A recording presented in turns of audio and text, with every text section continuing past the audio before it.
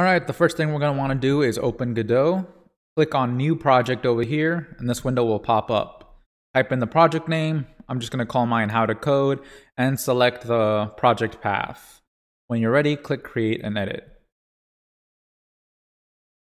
All right, so let's add a 2D scene over here. Here in the scene tree, you can see we have node 2D. Let's rename that. And I'm just going to call mine Code. Let's attach a script. A script is where all our code is gonna be in. So the language is GDScript, inherits node2d, and we're gonna use the default template. Click Create. As you can see, Godot has already generated some code for us, but we don't need all of it. Let's delete this bottom part here and the top. All right, let's delete this line right here, and we're gonna print something to the console. So we do print with parentheses and double quotes. I'm gonna type hello world.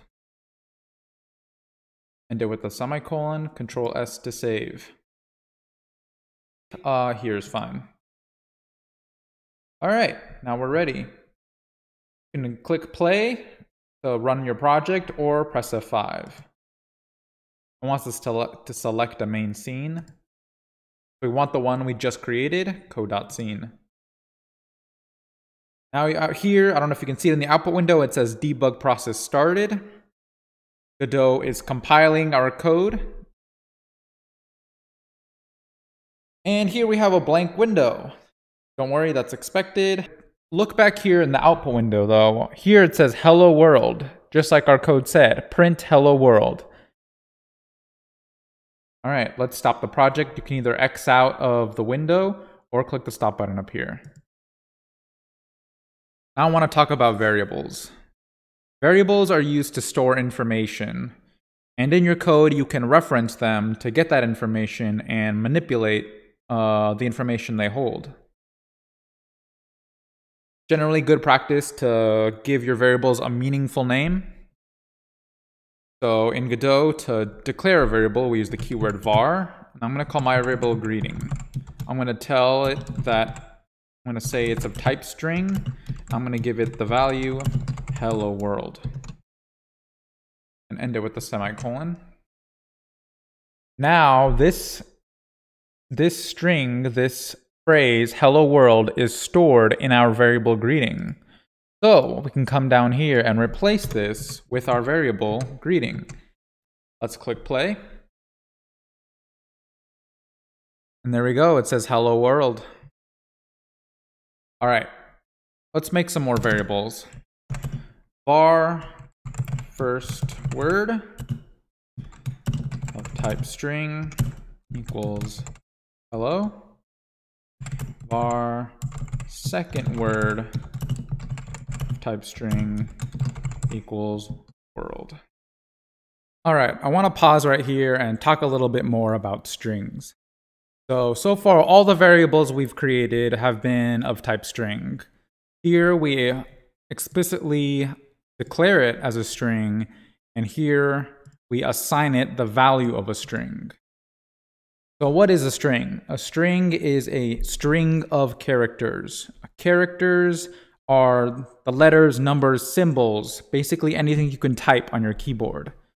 And they're usually found between double quotes. So for example, this is a string. So let's delete this. All right, let's use our new variables. Here in the print function, I'm going to type in first word plus second word. What this is going to do is concatenate these two strings, basically put them next to each other. Let's click play and see what happens. And look, there we go, hello world. As you'll notice though, there's no space or exclamation mark here. So let's put those back in. So we're going to do first word plus a space. Here we have a string that has a space in it. And then plus an exclamation mark. When we run that, we get our original greeting, hello world. So hopefully you guys understand a little bit more about how strings work.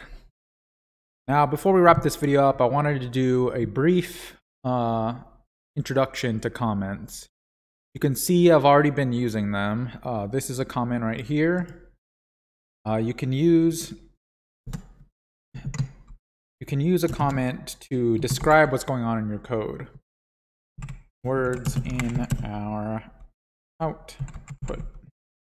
And the way you make a comment is by putting a hashtag symbol at the start.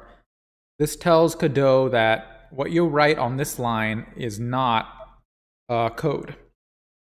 So as it reads your file, it's going to read line 1, line 2, line 3, line 4. When it gets to line 5, it's going to see this hashtag symbol. It's going to skip it. It's going to know, don't read the rest. So like I said before, you can use comments to help you describe what your code is doing, because it's not always obvious. You can also do multi-line comments. To do that, you do 3 quotation marks. Oops, that's 4. And now you can write multi-line comments. As many lines as you want. All right, that about wraps up this video. Thank you for watching.